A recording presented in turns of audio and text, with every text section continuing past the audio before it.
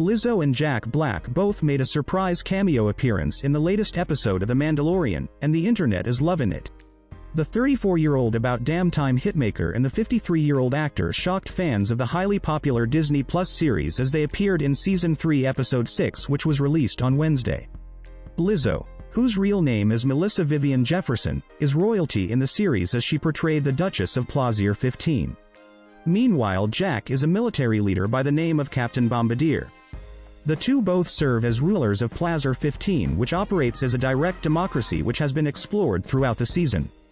Although, Lizzo and Jack were not the only guest stars on the episode, as Christopher Lloyd, famed for playing Doc Brown in the 1980s cult classic Back to the Future trilogy, also appeared as separatist sympathizer Commissioner Helgait.